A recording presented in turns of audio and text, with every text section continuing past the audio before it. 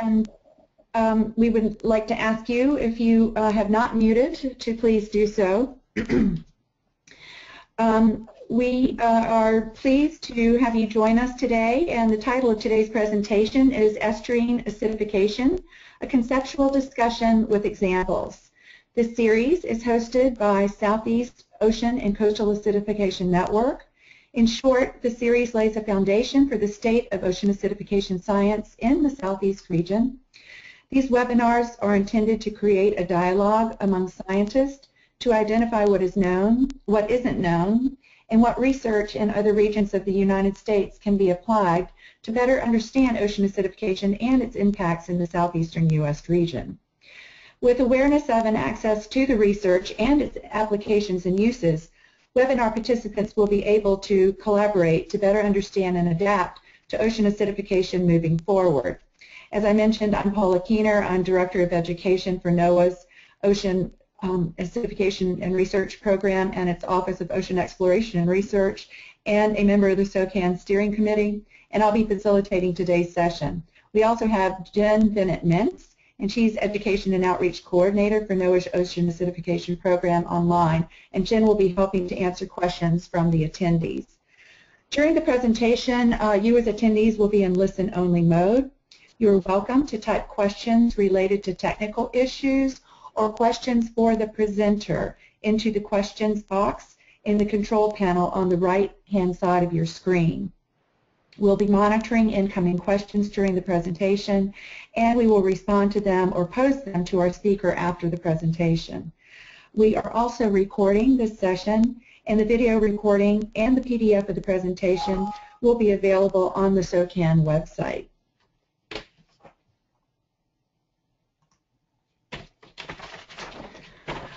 We are pleased to welcome Wei-Jun-Cai today for the presentation. Wei-Jun is a professor at the University of Delaware School of Marine Science and Policy in Newark, Delaware. Wei-Jun received his PhD in oceanography from Scripps Institution of Oceanography.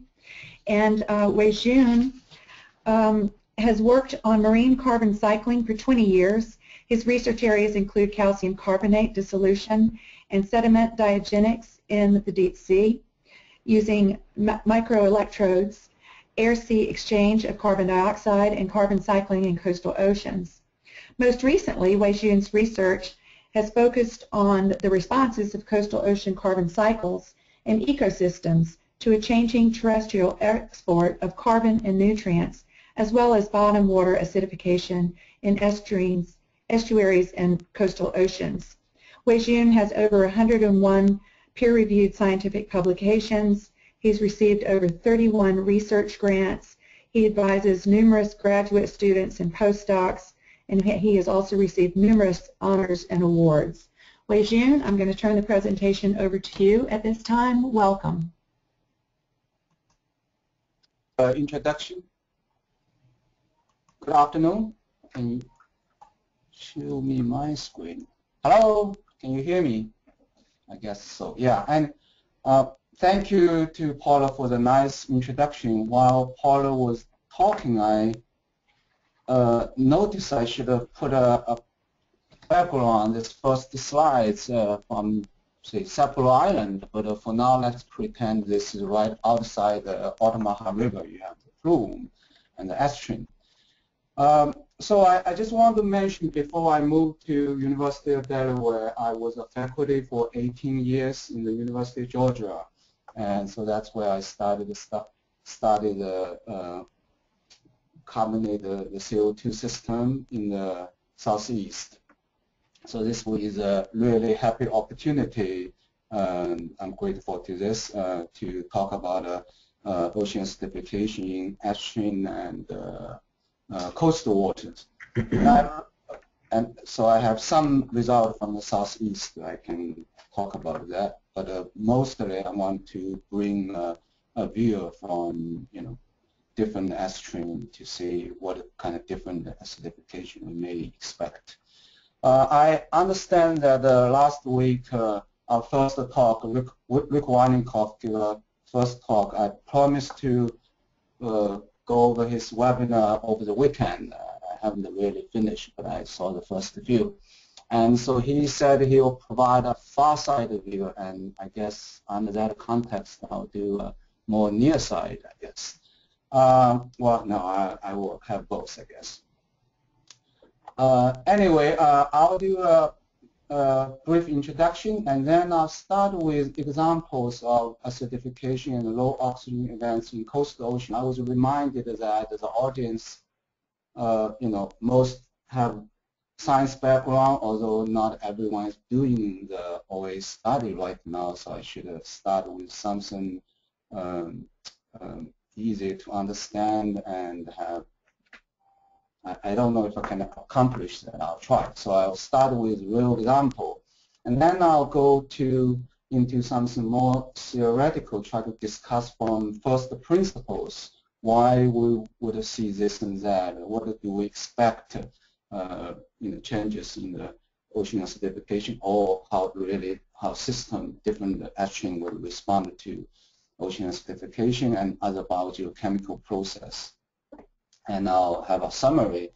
If we have a few minutes left, I just want to show a few slides of my recent work in the a little bit north of the SAB, so in the Delaware and Chesapeake Bay.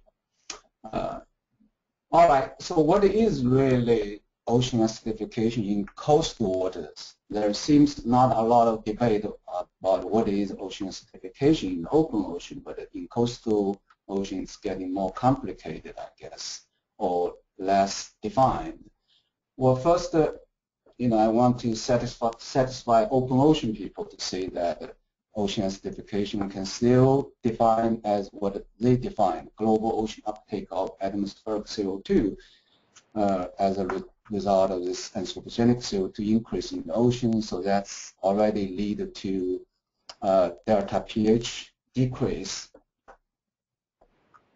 I think you are seeing two screens. Let me just duplicate the slideshow this way.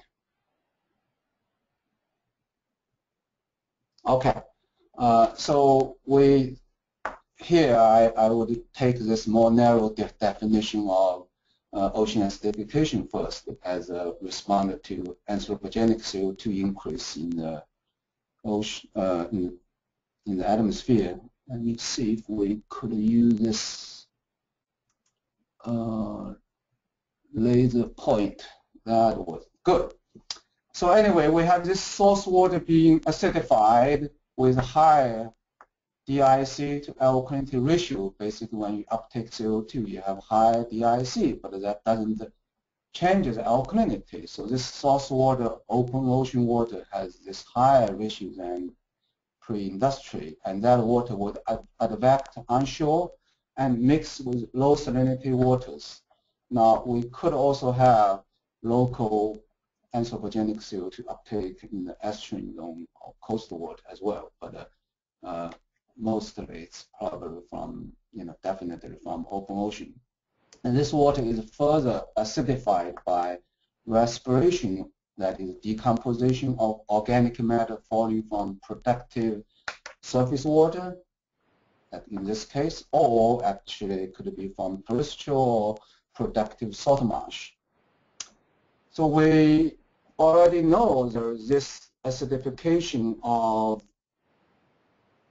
source water from anthropogenic CO2 and this respiration, that is decomposition of organic matter from productive surface water, like in the Gulf of Mexico, Mississippi River plume case, or in maybe outside near Sapelo Island, Altamaha River, we could have salt marsh organic matter coming out and get decomposed to produce a lot of CO2, and there are also other microbial process could generate acid.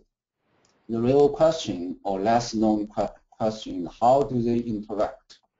Okay, and I want to emphasize that this interaction, is changing with time. As anthropogenic CO2 increase, actually this overlap part will increase.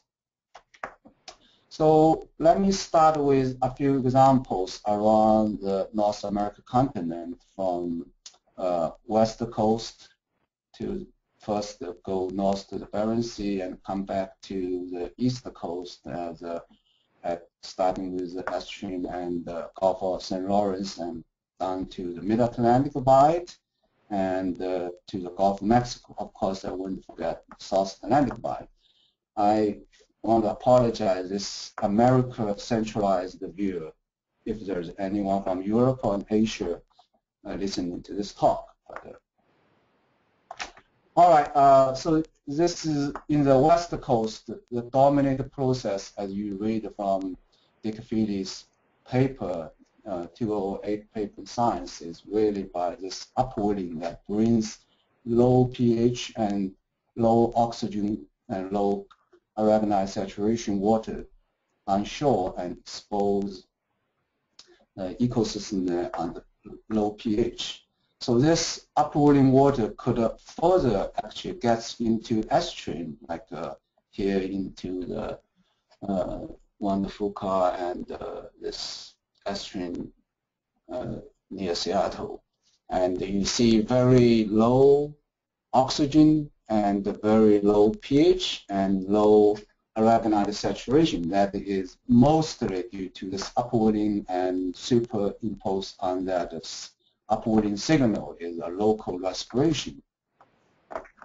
And that this a little kind of stagnation of the water, so allow this low pH to be developed further.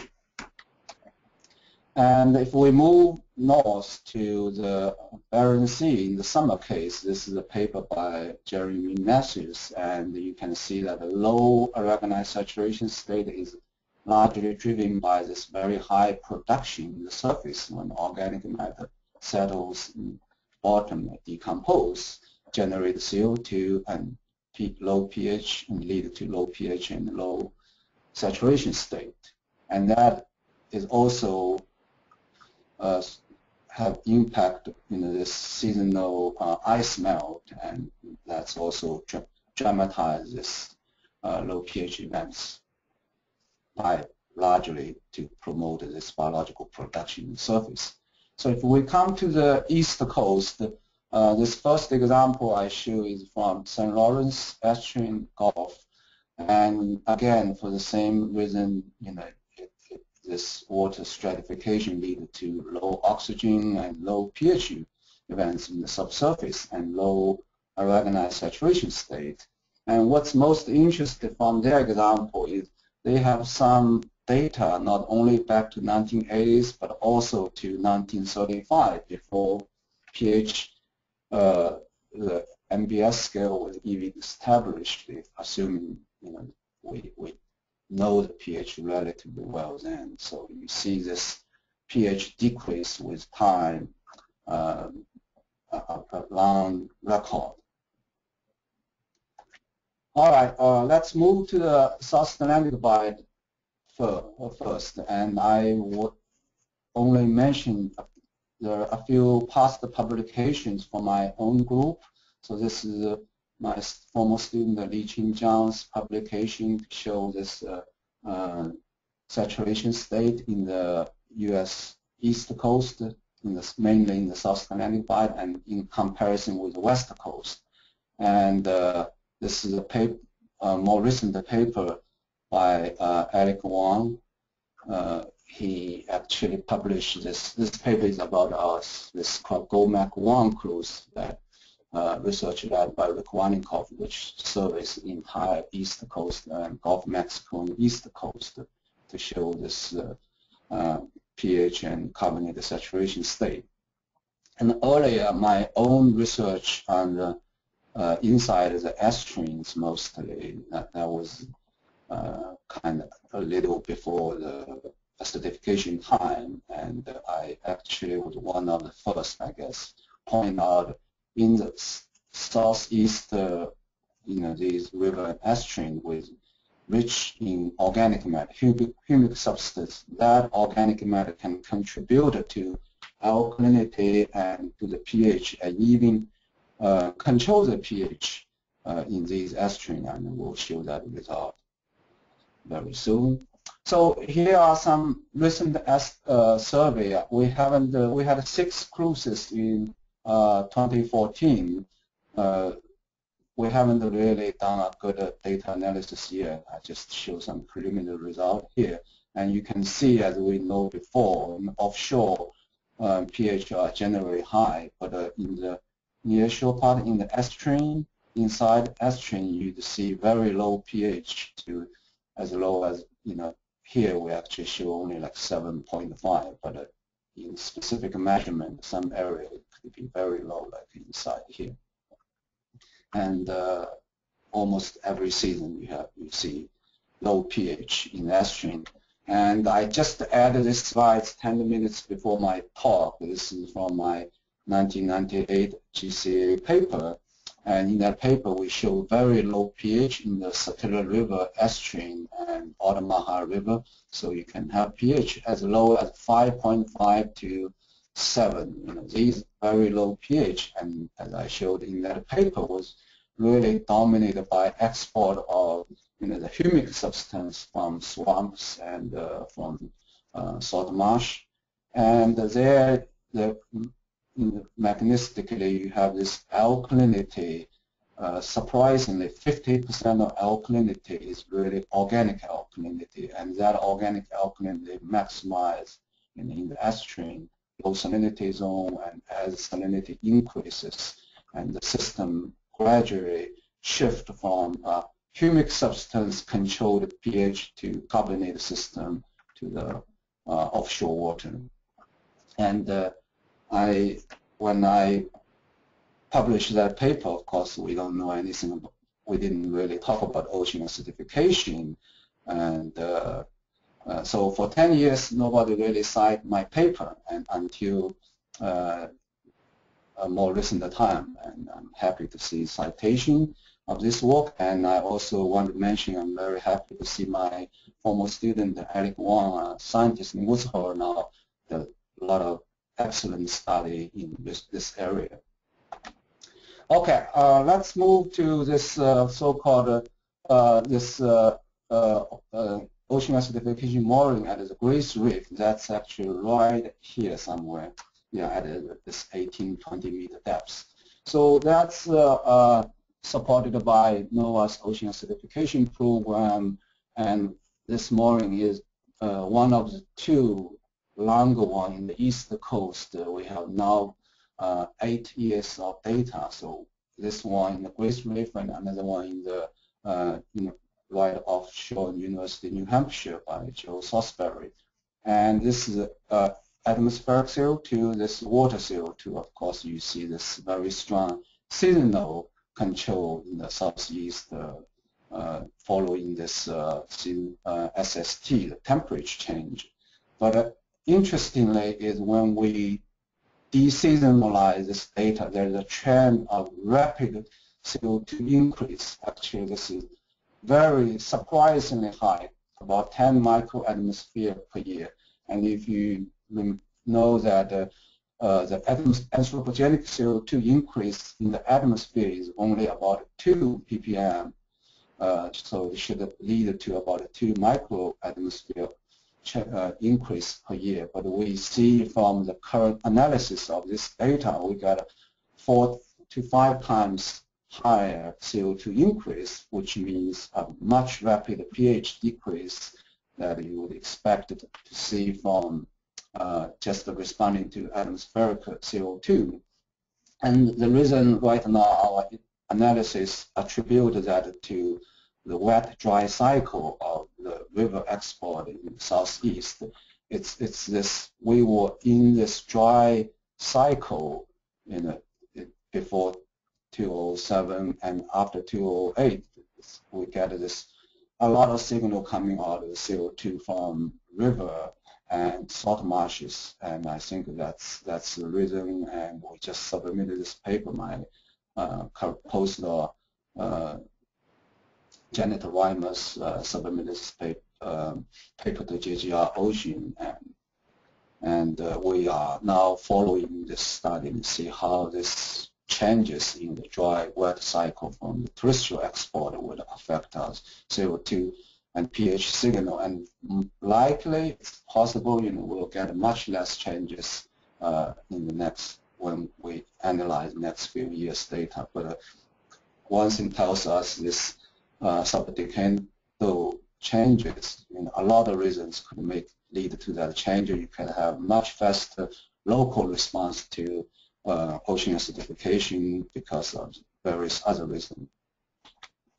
All right, let me now move to this, my study in the Gulf of Mexico, and I just want to use that as an example how this anthropogenic CO2 leads acidification can interact with eutrophication and respiration. So the Gulf of Mexico is a real good example because it's not just one system, and globally you have lots of places where have this double stressor, this anthropogenic CO2 and eutrophication. So this is a study my group did a survey in May and August 2007 that you can see when stratification starts in May, and when it comes to August, you have widespread low oxygen hypoxia events developed, and accompany that you have low pH and very low and very high DIC. And one reason we are sure that this very high DIC is related to very high production in the surface, and the organic carbon decomposition lead to this is when you look at alkalinity, there's no alkalinity increase. So it's not like a vacuum or there's no alkalinity change. Actually, it's a little bit lower because accumulation of fresh water. So it's not like the West Coast case, you have change in ocean upwelling or mixing in that case. So you can see aragonite saturation reduced greatly compared with May, but it's still relatively high. That is because the Gulf of Mexico system is actually a best buffered system with very high temperature and salinity, very high alkalinity. But we will see later when you superimpose this with continuous atmospheric CO2 increase when it comes to the end of 21st century. Actually, this entire area, if we still have the same eutrophication and hypoxia, this entire area will be undersaturated to aragonite. So that will have very serious consequence.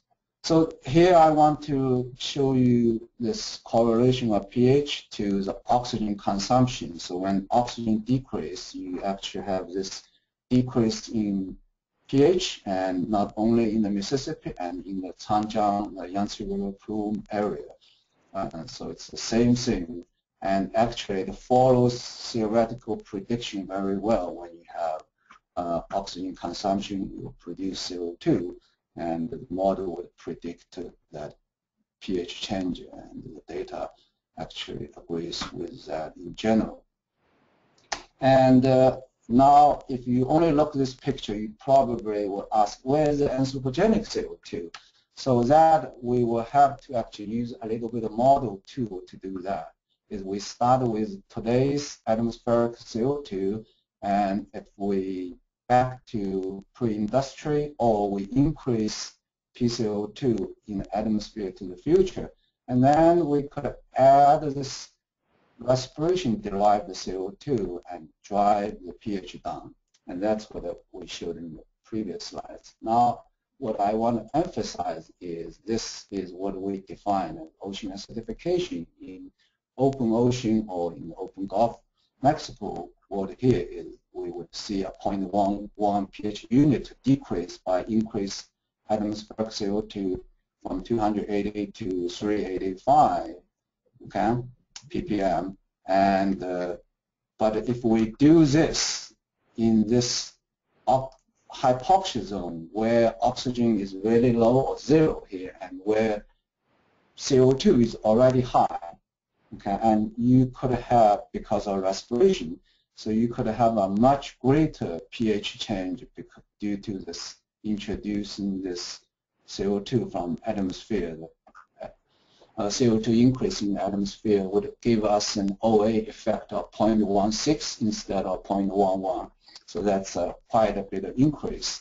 Actually, this will make this ocean acidification what we predict for the open ocean, the surface water, to the end of this century, actually already occurring here in the bottom water of Gulf of Mexico, and we can predict that for the future you will have a much larger ocean acidification signal than the oxic low CO2 water. And so that's what I call that enhanced ocean acidification because of this CO2 introduced from respiration. And you can call that as the other way, this ocean anthropogenic CO2 amplify the biological signal. It's the same thing when you discuss that theoretically. The reason behind that was this weakened buffer capacity in CO2. So if we start, I have this here is delta pH relative to a certain delta DIC change. So here is I multiply 100. So for every 100 micromole of DIC or CO2 addition to the system, how much is the pH change? So in the pre-industrial time, when or in today's oxic water with relatively low CO2, that change is relatively small, as we predict, like 0.1 pH unit or a little bit higher than that. And when we come to this anoxic water, and that with the same anthropogenic CO2, and you will have a lot stronger response. Okay, so for per 100 micromole of the CO2 addition, we will have a lot more pH change. And the reason behind that is really the system has a lot weaker buffer capacity when you add the CO2 to that. And this is going to continue. This is another curve called the Revel factor. That's the oceanography like to use, but I just directly calculate delta pH against DIC. So this will continue, the signal will continue to amplify until a day when the water DIC, total dissolving organic carbon, surpass to equal or beyond this alkalinity value, and that will be quite a while later after the end of the century, and the signal actually will decrease in this, amplification will decrease, but the acidification is still there, of course. So overall, it's because of weakening of buffer capacity, and I will discuss in more detail in the next part, is try to discuss how would we expect to see where under water salinity and temperature condition, you will see the largest amplification, that is the largest interaction between anthropogenic CO2 and metabolic CO2. That's the focus on my next part of talk. I think we're a little short of time. I should try to go fast here. So I started with just an ocean water and river water mixing. Okay, just assume this river water has a lower alkalinity and ocean water with high alkalinity, and then this aerobic respiration. But in real case, it will be more complicated. So in this work, Bill Sander and myself actually examined this case is when we presented this as the difference of the effect of this respiration caused the change. Okay, this is presented as a log unit of CO2 change and carbonated change in saturation state, and this is pH. So as you can see in the lower salinity, so salinity 4 to 36, and the lower salinity and lower temperature, the blue color is 1 degree C, yeah. And you see the pH change and the the CO2 change and the pH change, they are greatest. There's large change in both pH and PCO2 when the salinity and temperature is low. At a higher salinity and temperature, there are less change in relative CO2 and in the decrease of pH. So the estuarine water is very vulnerable to ocean acidification and to the interaction of respiration with ocean acidification. And carbonate, this main reason was really a decrease of the initial carbonate concentration. I'm going to skip some slides because we're running out of time, but I just want to point out what is really the big difference between low and high salinity. Really, it's part of main reason is because it's initial carbonate concentration is much lower, okay? And that is because of K1, K2 of changes with temperature and salinity, the K2 mainly. So that is a solubility, the dissociation constant of the carbonic acid, the K2, as a function of salinity and temperature. And that leads to a much weaker buffer capacity and a lower carbonate concentration in the low salinity and low temperature water. And next slides really just try to see that these two systems, one at a low temperature and one at a high temperature, and with this, and how this will respond to the future, atmospheric CO2 increase. And it shows a system like Gulf of Mexico. It will continue to provide a high buffer capacity to neutralize the increased CO2 in the atmosphere, and a system in like a low pH, low temperature, like the Arctic and ocean, and winter time, the Chesapeake Bay, at very low pH. It has a very weak buffer capacity, and that system almost used up its buffer capacity. So it will change it in a different way from Gulf of Mexico. But still today, the system in this weak buffer capacity system has a stronger response, have a greater delta pH change due to the respiration. All right, I think I'm running out of time, and I'm going to just point out this key point that's all related to the initial carbonate concentration in the water. I'm going to skip this.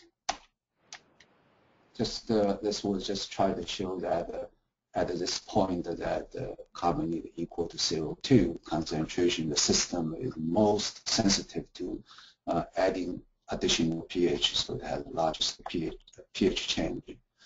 I want to show one more slide that is a modification of this model. When we talk about estuarine in the discussion I just gave, is we assume at every salinity temperature the water is fully in contact with the atmosphere before we start this respiration. But in reality, that may not be the case. In an estuarine, we could have a system that either because of very high PCO2 in estuarine water, or this low PCO2 like in Chesapeake Bay, and high is like in Georgia River. There's no chance for CO2 directly embedded into the water. But even at a low PCO2, if the water residence time is so low, you may not have enough time to uptake anthropogenic CO2. So in this case, the ocean acidification signal, the anthropogenic CO2, is purely via the mixing of this already acidified source water, that's a seawater, mixing into ocean. In that case, you will have a zone in the estuarine that you will have a maximum pH decrease.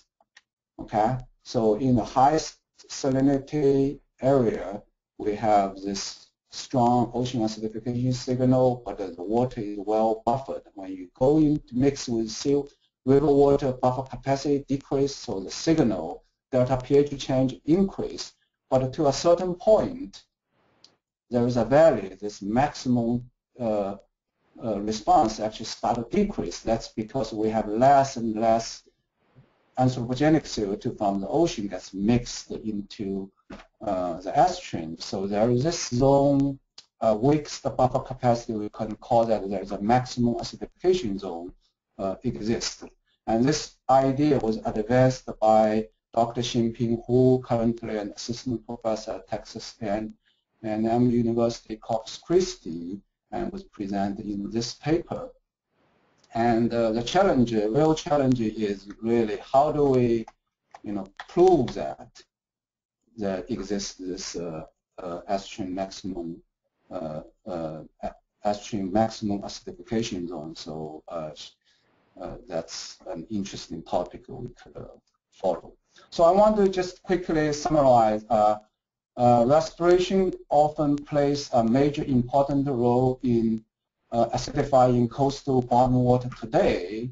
However, anthropogenic CO2 uptake from the atmosphere will play an increasingly important role in acidifying coastal bottom water. I often hear people say, if respiration is dominating today, why you even study ocean acidification in the estuarine? I disagree with that, as you can see from my talk. First is they have this interaction that will actually intensify the acidification. Secondly is because you have, the anthropogenic signal is going to keep increasing. So later this century, that actually they going to surpass this respiration, and their interaction actually keep growing. And there is a strong enhancement of acidification in CO2 enriched water, and particularly at the low salinity and temperature, inside estuarine in the low salinity water. Okay, I think I'm going to wrap up here, and as I understand, this talk will be uploaded, and you can see some other slides on my recent work, and I'm not going to present that anymore. Okay, thank you. Wei-Jun, thank you very much. That was an excellent presentation. And what I would like to do at this point is open it up for questions. And we do have one question in already, and this is regarding your slide that showed the mooring time series plot off of Georgia, and the one that demonstrated the strong freshwater runoff in 2006. And it was noted that there was no corresponding changes in salinity or pH, and the question is why? Actually, the large the increase in river discharge after 2008. So 2006 was still a dry year, and if we will go back to, since you can't see my screen anymore, right? Actually, there is a salinity. The salinity, there's no secular trend in salinity if you look all the salinity signal. But if you only look at the summer signal, actually there's a salinity decrease due to the increased freshwater output. And I didn't mention our rapid PCO2 increase was really summertime only. When you look at wintertime signal, there's no PCO2 increase. So that's another reason it's related to this freshwater export, and maybe also related to how close Gulf Stream is from the shore. Because wintertime, yeah, I think that's my answer. We are still continue to follow up that issue. Yeah. Thank you. Okay. Are there any more questions? If you have them, you can type them into the chat, into the question box.